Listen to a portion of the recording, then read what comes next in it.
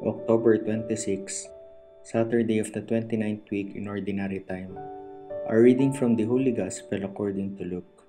Some people told Jesus about the Galileans whose blood Pilate had mingled with the blood of their sacrifices.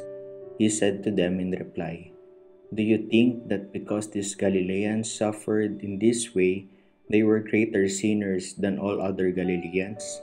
By no means, but I tell you, if you do not repent, you will all perish as they did.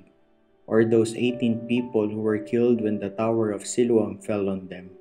Do you think they were more guilty than everyone else who lived in Jerusalem? By no means, but I tell you, if you do not repent, you will all perish as they did." And he told them this parable. There once was a person who had a fig tree planted in his orchard.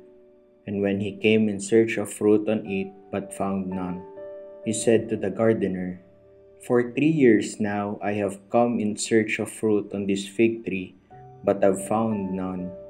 So cut it down. Why should it exhaust the soil?" He said to him in reply, "Sir, leave it for this year also, and I shall cultivate a ground around it and fertilize it. It may bear fruit in the future. If not, you can cut it down."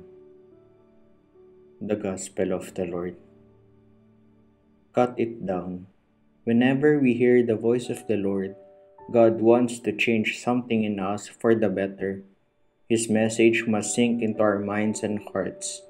We should open our hearts and allow God to change us. We are God's images, but we have to admit we are imperfect.